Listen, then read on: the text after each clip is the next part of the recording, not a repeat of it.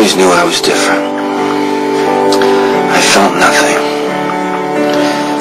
People would laugh or cry. I never understood why. I taught myself to mimic them. I passed for ordinary. I was 18 when I went to prison for a crime I didn't commit. I learned a lot. All those cons going on about all the people they'd killed.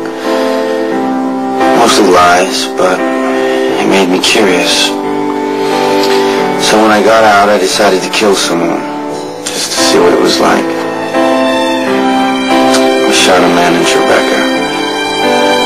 Watched him die. I didn't feel a damn thing. So I turned it into art. And I've never stopped. All around me are familiar faces, worn out places, worn out faces, brighten her